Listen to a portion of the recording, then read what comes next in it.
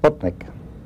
On October 4th, 1957, as I recall it, the Russians launched a fairly heavy object into orbit.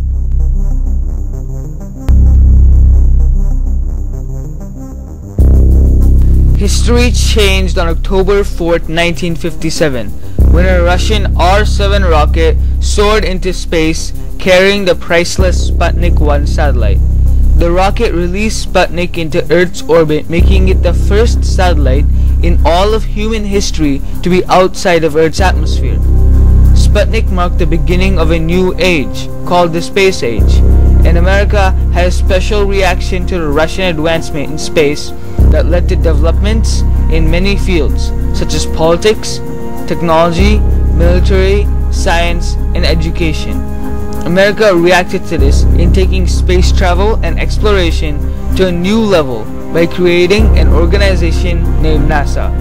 All the works into an unknown frontier of space might not have ever happened if it was not for Sputnik and the reaction of the United States that followed it. The word Sputnik means something traveling with a traveler. In this case, the traveler is Earth, traveling through space, and the companion traveling with it is the satellite.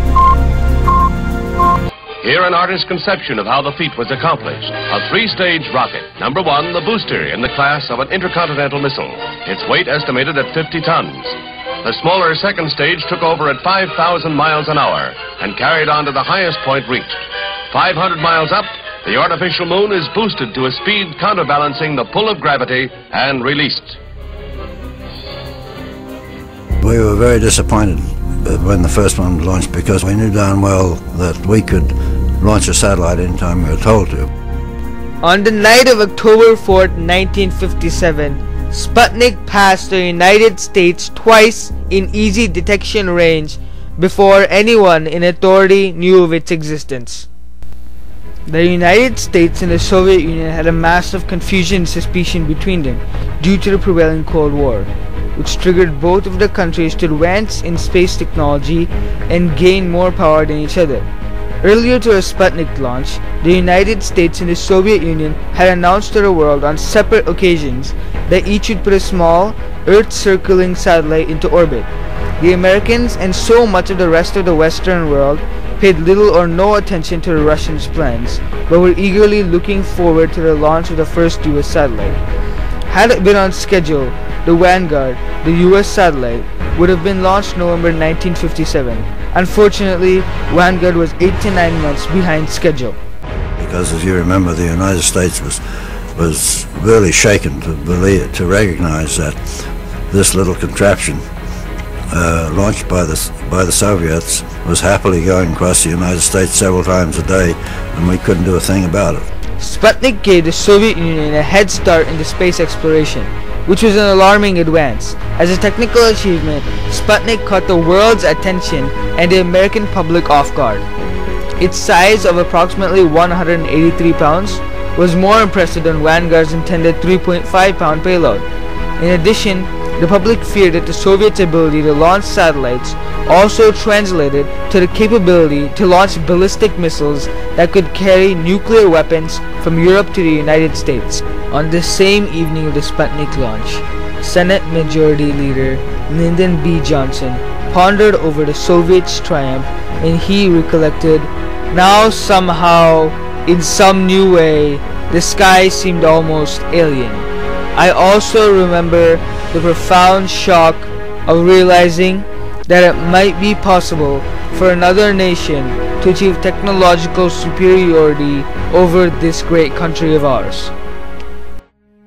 A Gallup poll discovered that US prestige has eroded in 6 of the 7 foreign cities included in its survey, and within weeks there was a decline in public enthusiasm for siding with the US and NATO in Germany, France, and Italy. US President Eisenhower and his administration had to move quickly to restore confidence at home and prestige abroad. As the first reaction to the apparent Soviet leadership in space technology, the White House announced that the United States would test launch a Project Vanguard booster on December 6, 1957, but it disintegrated in flames 3 feet above the platform, and on the next test on February 5th, 1958, the Vanguard launch vehicle reached an altitude of about 4 miles and then exploded. This shattered people's hopes. Flop Nick and, excuse Nick, and there's just all these mocking headlines, and there's this huge failure. During this crisis, the Army featured Werner von Braun, a rocket scientist and a German immigrant to the United States, and his rocket team with plans to launch Explorer 1, a new satellite. We've been assigned the mission of launching a scientific Earth satellite. And we will use the Jupiter-C configuration as a carrier that we developed along with the Jet Propulsion Laboratory. I promised the Secretary of the Army that we would be ready in 90 days or less. Let's go, Werner. On January 31st, 1958, the Explorer 1 satellite was successfully launched on Cape Canaveral, Florida, into Earth's orbit. Explorer 1 was a great success, and on a later day, von Braun, Van Allen, and William H. Pickering held up a full-scale model of Explorer 1 as shown in the signature photograph. When we got the go-ahead to launch Explorer 1, we took enormous pride in that. I really believe that Explorer 1 was the first landmark of space exploration, because although it followed Sputnik, Explorer 1 had science instruments on it.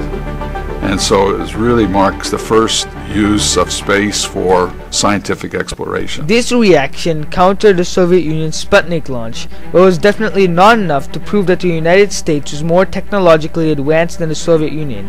Dangers and challenges in further space explorations demanded a lot of research and design. There were limitations in the launch vehicle business, the booster rocket as we then called it. We really didn't have any. We'd been using sounding rockets, small things that went up, accumulated information, and telemetered it back to the ground, but we didn't have anything that really would lift very much with any degree of surety. President Eisenhower wanted a civilian organization that would build and launch rockets into space and take the United States into a more advanced level in space technology without increasing Cold War tensions with the Soviet Union. In February 1958, President Eisenhower asked his science advisor, James R. Killian, to convene the President's Science Advisory Committee to come up with a plan and achieve this goal. This committee came up with a recommendation to rename NACA, National Advisory Committee for Aeronautics, which was a technologically competent organization established in 1915, to NASA, National Aeronautics and Space Administration, and to expand it by placing all non-military efforts of space exploration under it. During the summer of 1958, Congress passed the National Aeronautics and Space Act, and the President signed it into law. President Eisenhower nominated T. Keith Glennon, President of the Kerr Institute of Technology, Cleveland, to be NASA's first administrator. NASA was started on October 1st, 1958, less than a year after Sputnik was launched. Creating NASA as a reaction to the Soviets' advancement in space was a tremendous success in the area of space technology. In the later years, NASA worked on a great mission that was given by President Kennedy. I believe that this nation should commit itself to achieving the goal before this decade is out of landing a man on the moon and returning him safely to the Earth. In 1969, NASA finally landed a man on the moon and brought him back safely, leaving the Soviet Union far behind. And that was a great moment in history. It's one small step for man, one giant leap for mankind. From the words of G. Scott Hubbard, former director of the NASA Ames Research Center, would all these things in the United States, from Explorer 1 to the Apollo moon landings, have happened anyway? Maybe or maybe not. One thing is certain, the spark that ignited a global change was a tiny silver ball orbiting the Earth in 1957.